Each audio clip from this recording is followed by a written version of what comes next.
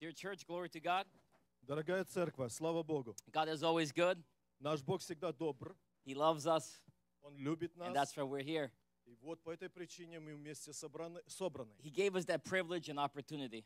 Он дал нам эту привилегию и возможность. I want to get straight into my sermon. Я хочу сразу приступить к своей проповеди. But first of all, congratulations to all you Но, во-первых, хочу поздравить вас всех крещаемых for committing to the Lord за то, что вы посвятили себя Господу publicly, публически. so that everybody knows И теперь все знают, you are sons and daughters of God. что вы являетесь сыновьями и дочерями Божьими. God is good.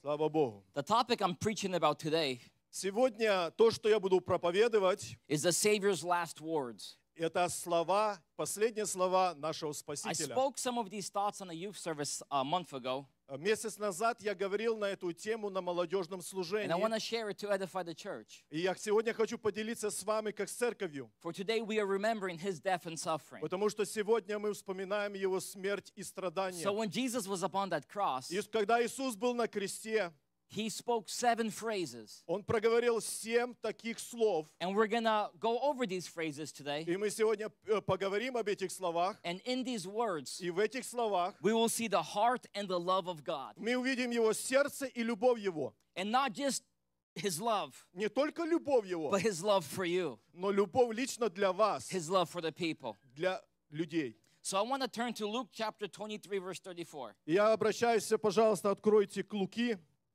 And here we get to the first thing that Jesus said. И мы увидим первое, что Иисус говорил. Father, forgive them, for they do not know what they are doing. Отец, прости им, ибо не знают, что делают. Here Jesus Christ is on the cross. Вот Христос на кресте. The soldiers are mocking Him. Солдаты смеются над ним. The Bible says that they are ripping up His clothing Библия говорит, они разрывают его одежду. and casting lots for the Они pieces. бросают жребии, чтобы разделить одежду. And after Jesus was beat И после того, когда Иисус был избит and hung on the cross, и висел на кресте, out of His lips и из его уст come the words, Father, forgive them. слова, представьте, Отец, прости им. You see, Jesus had the power to forgive sins. Видите, у Иисуса была эта власть прощать грехи. And He also taught His disciples to do the same. Об этом Он учил своих учеников, чтобы они также поступали. That they would love their enemies. Чтобы они любили своих They would врагов. forgive their debtors. Чтобы они прощали своим, тем, которые обижали их. And there's an interesting moment that happens in Luke chapter 9 and 10. И в Луки 9 и 10 интересный момент произошел. Luke chapter 9 is an awesome chapter.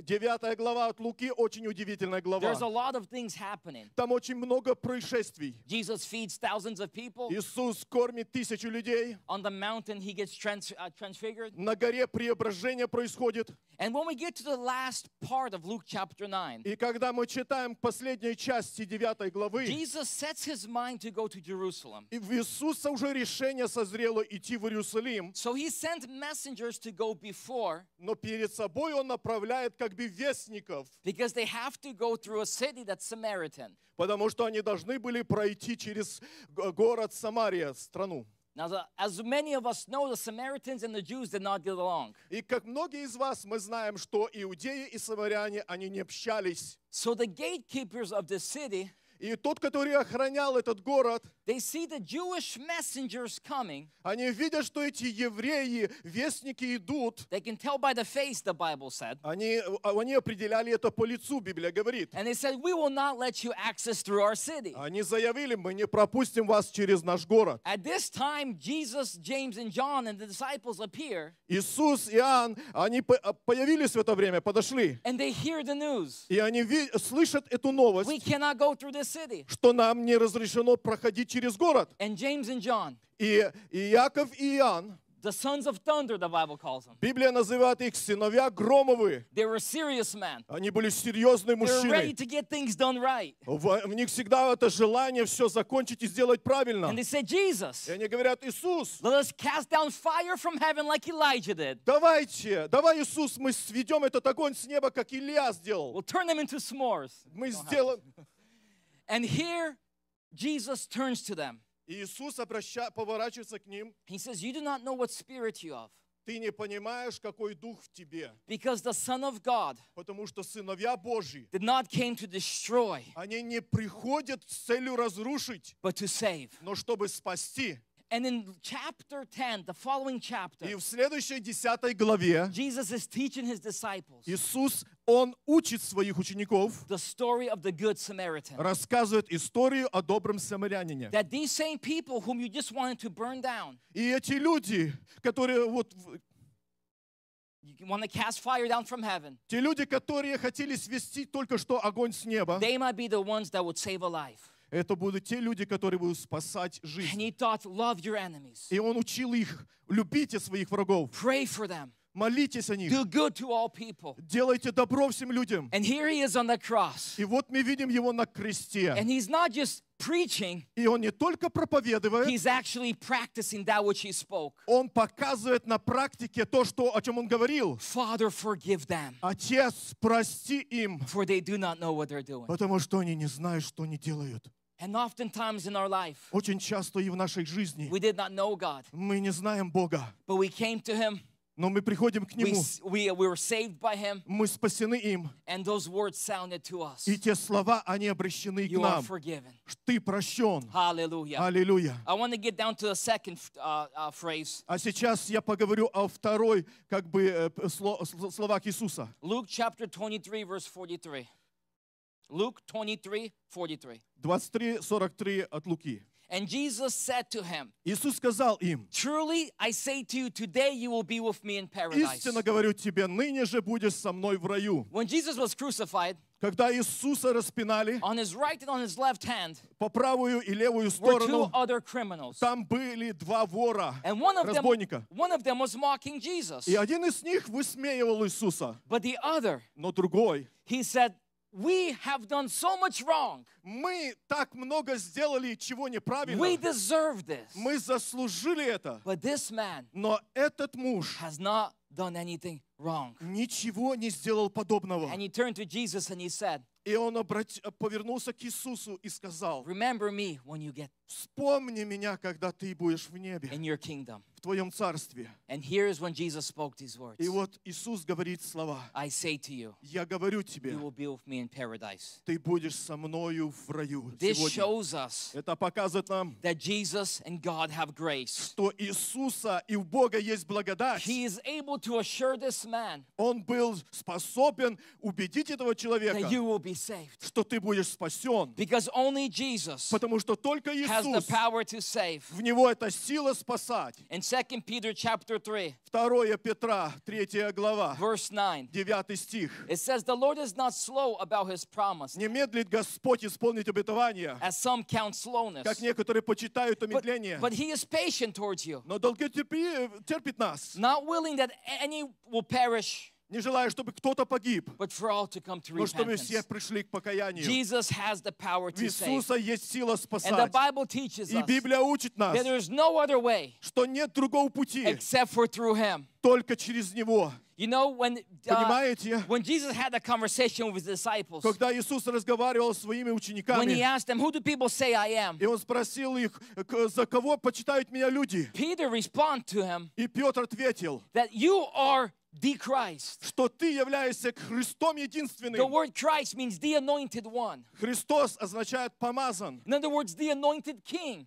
Другими словами, помазан the царь, anointed Messiah, Savior, помазан Мессия, Спаситель, the one who is to come. тот, который придет, ожидаемый. Meaning he was not just a good leader, Не просто он хороший лидер, he was not just a prophet, не только пророк, he was not just a man of supernatural ability. не только человек с сверхъестественными He was способностями, the anointed Son of но он God. был тот лично помазанный, тот And that is единственный. why И вот почему he had the authority to save. у него была эта власть спасать. That's why he had the authority to turn to this man Вот почему у него была эта власть обратиться к этому and said, человеку I say to you, you will be with me in the kingdom. и сказать ему, что ты сегодня будешь со мною в раю. Because any other prophet or leader at that time, Потому что другие все остальные пророки и лидера, they had authority, в них была власть, they had influence, в них было влияние, they had some sort of power. в них была какая-то сила, But the one thing they lacked но одно, что им не хватало, was the thing that Jesus had, то, что у Иисуса было, the power to forgive, сила прощать, the power to forgive sins, сила прощать the грехи, power to save.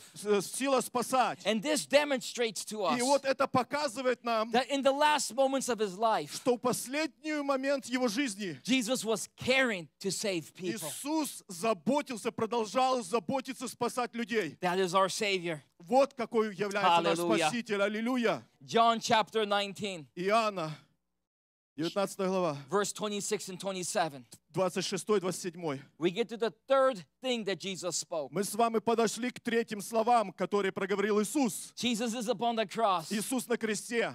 and he sees his mother Он видит standing. свою маму среди них. And it says here, И здесь говорится, so when Jesus saw his mother когда Иисус увидел свою маму, and the disciple whom he loved, и тот ученик, которого он любил, he said to his mother, он сказал матери, woman, жено, behold your son. это твой сын. And he said to the disciple, И он сказал ученику, behold your mother. это твоя мама. And it says from that moment on, И с того момента написано, the disciple took her into his own home. что ученик забрал ее к себе в свой личный дом. You know, Jesus had a brother. Вы понимаете, что у Иисуса был брат, His name was James.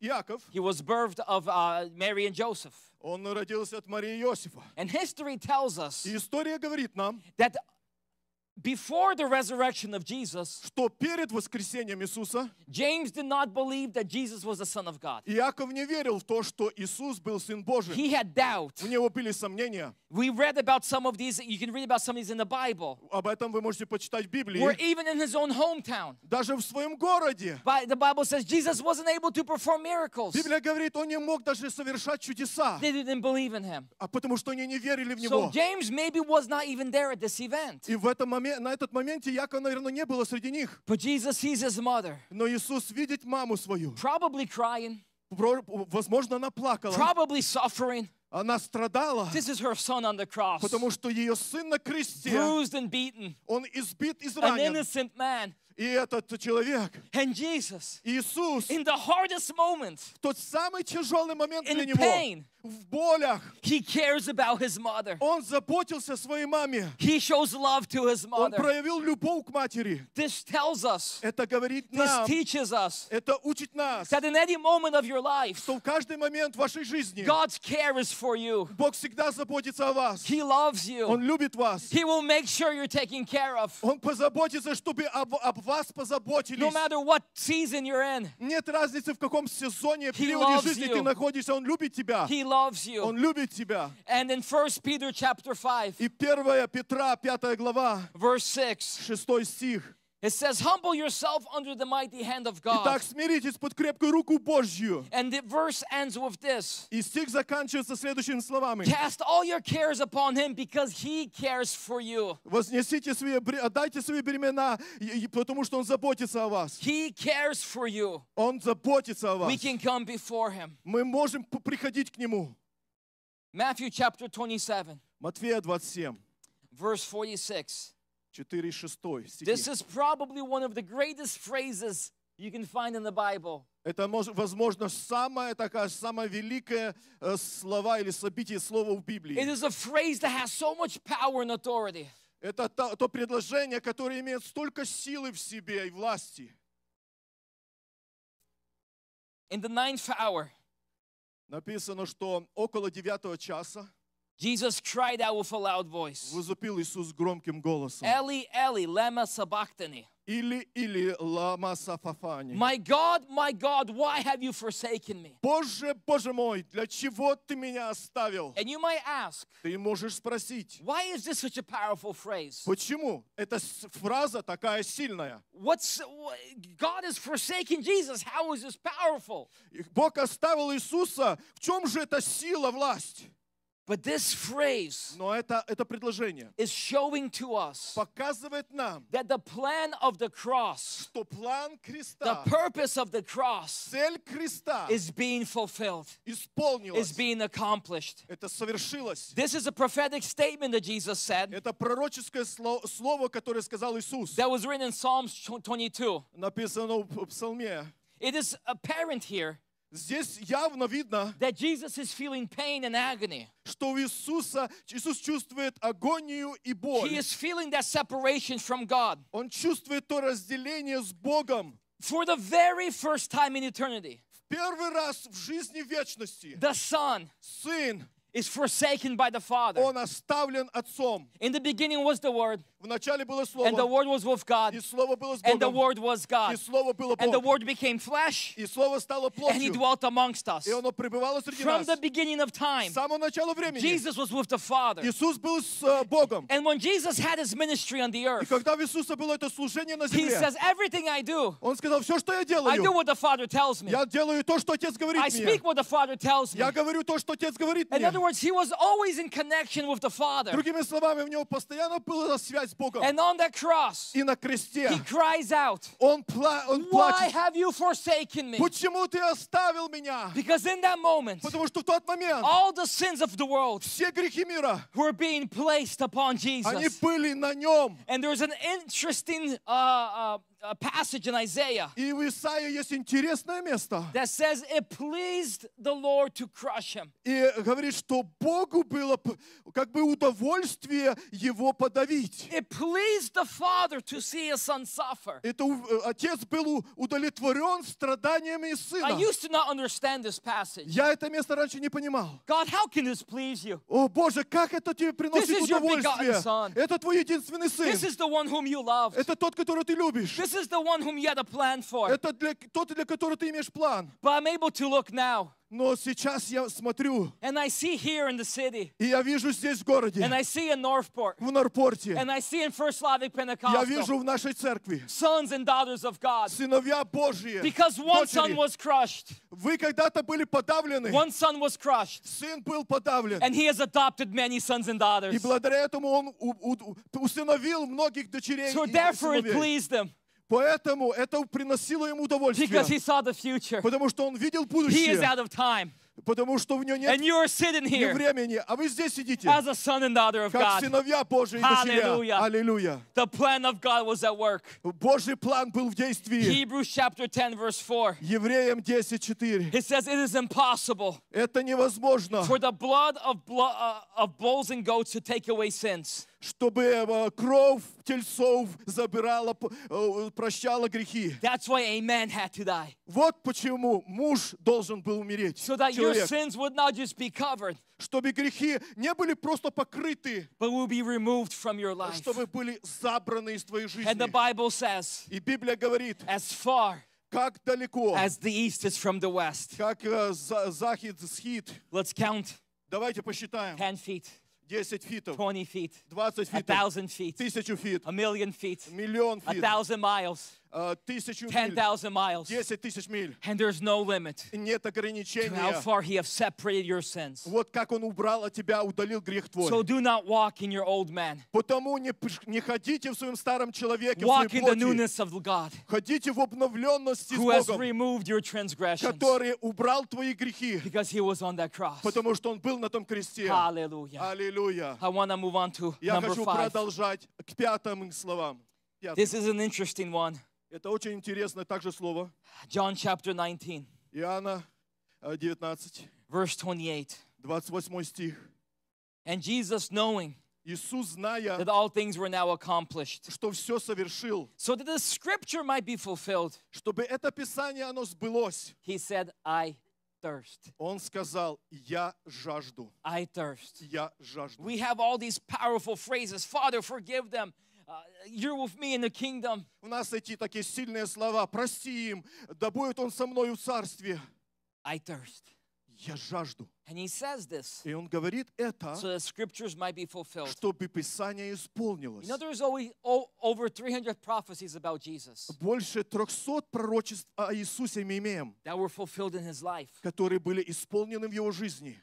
Let me give you some examples. К примеру, хочу перечислить некоторые. 700 years before Christ, 7000 лет перед Христом. 7 лет перед Христом. the prophet Micah, he prophesied Пророк пророчествует, that the Savior would come out of the city of Bethlehem. что Спаситель придет из города Вифлеема. That was one of the prophecies. Это одно из пророчеств. Around the same time, Isaiah prophesies В то же самое время Исаия пророчествует, that the Savior would be born of a virgin. что Спаситель будет рожден от невинной. 1,000 years before Jesus was born, За 1000 лет перед тем, как Иисус it was родился, prophesied было in the пророчество Bible в Библии, that He would be pierced his hands will be pierced upon the cross. что на кресте он будет пробит, гвозден. The Romans didn't exist yet. Римлянам еще не существовало. The cross crucifixion wasn't at work yet. Еще это распятие, оно вообще не существовало. But it was prophesied before it even occurred. Но это было пророчество еще до того, как оно сбылось. So I find this interesting. I want to share this with you.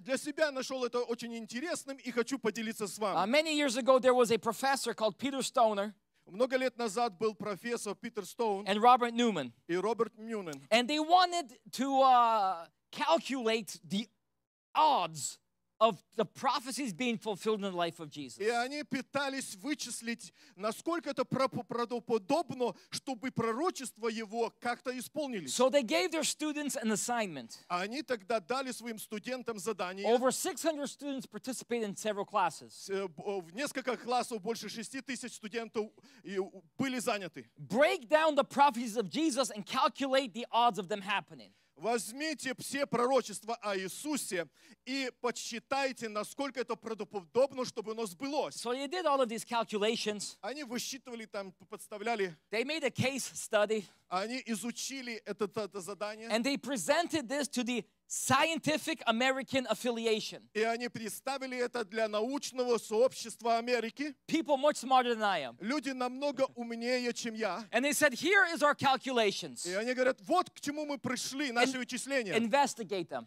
Пожалуйста, исследуйте. And the American Scientific Affiliation И это общество образованных людей. said, your findings are accurate. И они говорят, вы правильно определили, вы правильно решили задание. So they made a book, it's called Science Speaks. Они тогда написали книгу, которая называется «Наука говорит». And they explained what are the odds of 8 prophecies being fulfilled in the life И of они Jesus. попытались объяснить, насколько это правдоподобно, что 8 пророчеств может сбыться как-то. Remember, there's over 300. Помните, что их существует более 300. They only took 8. Они выбрали только 8. So they calculated and they said the odds of this happening Они высчитали и сказали, что это могло случиться только 1 in 10 to the 17th power. это 1/10, 17 power, 17 zeros after 1. 17 нулев после. It's a big number. For my math wizards, you know what I'm talking Это about. больше триллионов. And I know those are just numbers. It's hard to imagine. Это очень трудно, тяжело понять. So I know we have lots of truck drivers here У нас много среди нас тракистов, who made their way through Texas. которые проезжают через Техас. So 1 times 10 to the 17th power, Если подставить эту, значит, цифру 1 из 1,3 триллиона, it is the same thing as taking the whole state of Texas это подобно тому, как мы возьмем целый штат Техас, and filling it up with 2 feet of $quarter. мы наполним, значит, на 2 фита накладем, Half dollars, quarters. значит, 25-центовую монет, 2 фита вверх, And весь then- штат покроем. And then you can pick any person Потом вы выберете любого человека, and you can pick 1 coin. и вы выберете любую монетку, 25-ку, Put your name on it и напишите ваше имя, and throw it back in the pile. и бросьте назад в этих 2 фита. And then hire a bulldozer company И потом наймите бульдозеров, and just bulldoze the whole state of Texas и пускай они все там разроют, переездят, перерыют, for as long as they want. столько, сколько им угодно. And then come up to Boris, for instance, И потом они придут к Виталию, например, and they will say, и они скажут ему, go and pick 1 coin out of the whole state of Texas. иди и выбери одну 25-ку со всего штата Техаса. Those are the odds Вот насколько правдоподобно, чтобы of 8 prophecies 8 пророчеств, being fulfilled about the Savior. они исполнились об Спасителе нашем. Jesus had over 300 А fulfilled. в Иисуса 300 было исполнено. Impossible numbers. Это невозможно нашему образу цифра. And Jesus says, I И- thirst Иисус говорит здесь, я жажду, to fulfill a prophecy, чтобы исполнить to пророчество, prove to the world чтобы доказать этому миру, that I will make sure что я убеждусь, to defy all odds чтобы я все эти как бы неподсчеты, неверу, сомнения уберу and fulfill my calling as a Savior. и исполню мое призвание как Мессии. Hallelujah. Аллилуйя. Science shows that Jesus is the Son of God. Наука подтверждает, что Иисус является Сыном Божьим. Number 6, 6. John chapter 19, verse 30. Иоанна. 19:30. Also a very powerful phrase. Также фраза является сильной. After Jesus drank that sour wine, the Bible says, После того, как Иисус выпил тот напиток желчью, he said, it is finished. Он заявил, совершилось. What was finished? Что совершилось?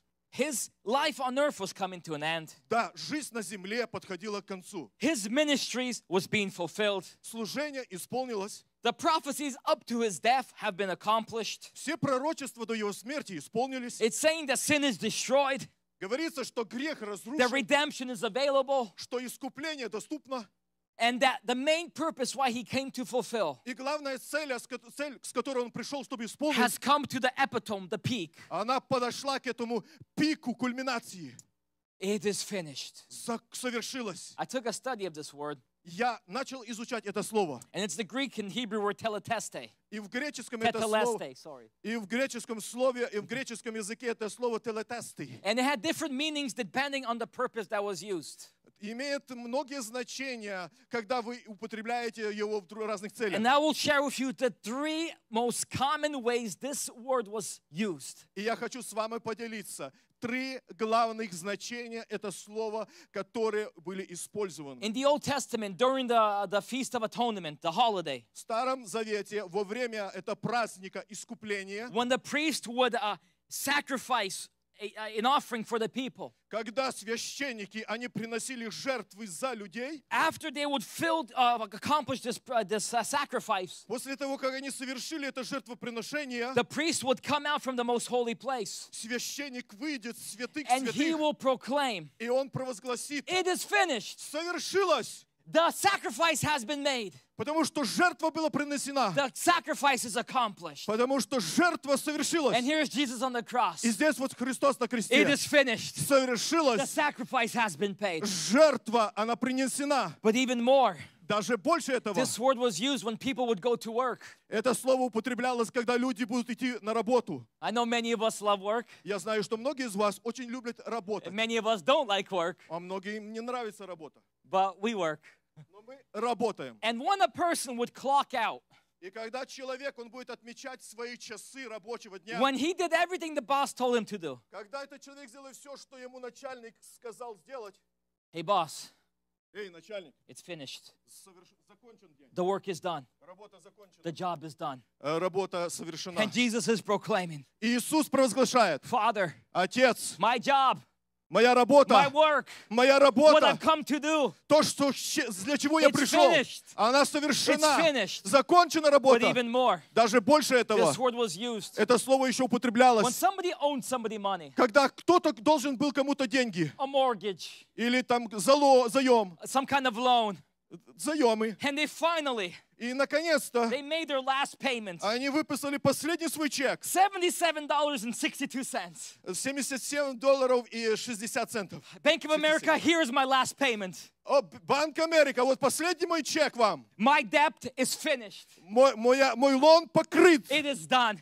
Больше его нету. And Jesus was proclaiming, И то это самый Иисус the провозглашал, wages of sin was death. что награда за грех смерть. The payment of sin was death. И заплата за грех смерть. But Jesus is proclaiming, Но Иисус проглашает, the debt has been paid in full. что все наши задолженности покрыты. It is finished. Это закончено. My blood will pay the debt. Моя кровь, она покрывает ваши My долги. life will pay the debt. Моя жизнь покрывает ваши So he is долги. proclaiming, И он провозглашает, the sacrifice is done. что жертва The совершилась, work is complete. работа And закончилась, the debt is и paid. ваши долги покрыты. Hallelujah. Аллилуйя. And he did this on his last breaths. И он это сделал в последний момент своего дыхания. And then we get to the very final thing Jesus А says. сейчас мы подходим к самым последним словам Иисуса. He says, he's speaking now directly to the Father. А сейчас он говорит прямо к своему Отцу. He spoke to the criminal. Он говорил с злодеем, He spoke to the people. он обращался к людям, And now he speaks directly to а the сейчас Father. прямо говорит к Отцу. And he says, Father, И он говорит: Отец, into your hands в твои руки I give my spirit. я дух отдаю свой. And he died. И он умер.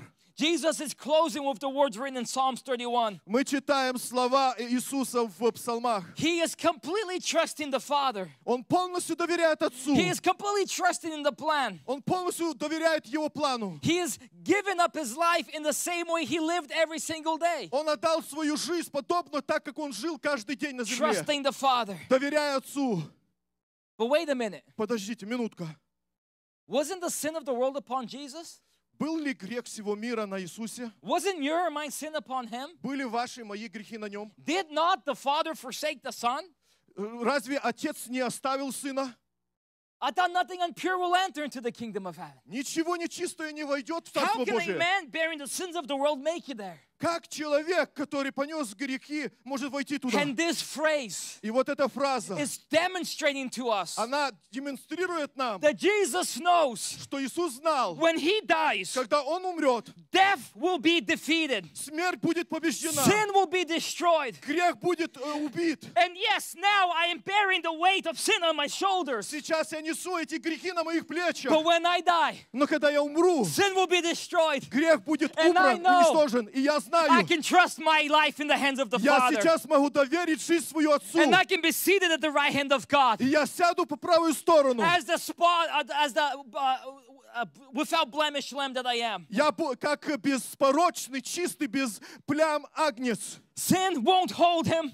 Грех не удержал Sin will его. be destroyed. Грех будет побежден. Satan will have no authority. В дьявола не будет власти. So, Father, into your hands, Отец, отдаю дух I тебе. commit my spirit. Я отдаю свой дух тебе. Hallelujah. Аллилуйя. You know, one of the greatest places we can be Понимаете, что самое наилучшее место, куда мы можем попасть, is in the hands of the Father. это не в руки Отца. Jesus told his disciples Иисус сказал своим ученикам, before the cross, перед крестом, before his death, перед смертью, I am going to prepare a place for you. я иду подготовить место для вас.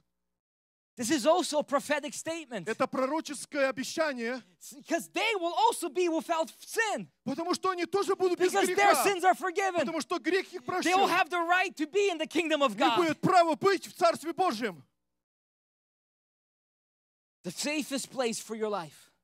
Вера, она The safest place for your life самое безопасное место для твоей жизни. is in his hands. В Его руках. There is forgiveness. Там прощение, There is freedom. там свобода, There is a kingdom. там царство. And he's calling each and every one of us. И Он призывает каждого из вас. So my encouragement, И сегодня мое поощрение, that you would entrust your life into his чтобы hands. вы доверили полностью свою жизнь Ему рукам. And his last words that Jesus spoke И последние слова еще раз, которые Он сказал. on this earth На этой земле. was to assure you Это чтобы убедить вас, that he loves you. что Он любит вас. And you know what's interesting? И знаете, что интересно That здесь? even those were the last words before his death. Даже несмотря на то, что эти были последние слова перед Его смертью, The Bible says Библия нам говорит, that he is at the right hand of God что Он по правую сторону Отца. and he is a mediator И Он является посредником, between God and man. ходатаем между человеком и людьми.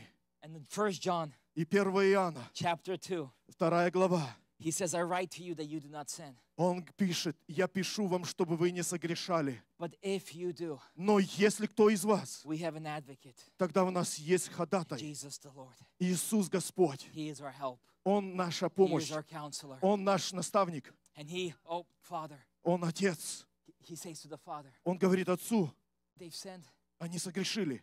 I'm an advocate. Но я же заступник Father, за них. forgive them. Прости их, Отец. Save them. Спаси их. Their sins are destroyed. Грехи их не He же побеждены. continues to speak on your behalf. Он продолжает He заступаться за loves вас. you, dear church. Церковь, Он любит вас. He gave his life for you. Он отдал свою жизнь за вас. And he loves you so much Он любит вас так сильно. that he is at the right hand of the God. И Он сегодня по правую сторону Отца And as an advocate, является заступником, ходатаем you нашим. don't have to hire him. Вы не должны Его нанимать. You don't have to pay high lawyer fees. Вам не нужно платить большие лоерам. He paid the price for Он you уже заплатил. with his blood.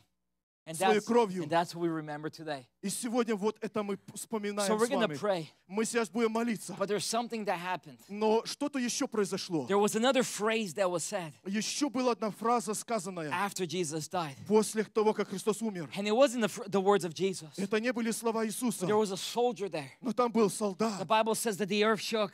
Библия говорит, земля потряслась. There was darkness. Тьма. There was a soldier there. Солдат там был. And he looks at the dead Jesus. Он посмотрел на мертвого уже Иисуса. And he says, the Bible says he bowed down. И он говорит, он преклонился And he перед Иисусом. proclaimed. Он сказал, Truly, истина, truly, истина, that was the Son of то God. был Сын Божий. That was the Son of То God. был Сын Божий. Church, Церковь, he was the Son of God. он был Сыном Божьим. Your salvation is secure. Ваше спасение, The soldier оно saw совершенно. everything happen. Солдат видел все, что He saw his произошло. love. Он видел He его saw his любовь. phrases. Его слышал He его saw his фразы. suffering. Он видел его He страдания. saw the events unfold. Он видел, как события Truly, происходили. that was the Son of God. Воистину, это был Сын So if Божий. you have any doubt, Если у вас есть какое сомнение, understand пойми, that science proves he's the Savior. что наука доказала, что он Спаситель. Understand Пойми, that's the soldier that crucified him. что солдат, который распял The его, soldier that beat him солдат, который избивал его, changed his life and said that was the Son of God. жизнь изменилась, и он заявил, это Сын And Божий. today, И in сегодня this place, на этом we месте worship him as our Savior. мы поклоняемся этому As our Спасителю, King. как нашему So I царю. invite you to Я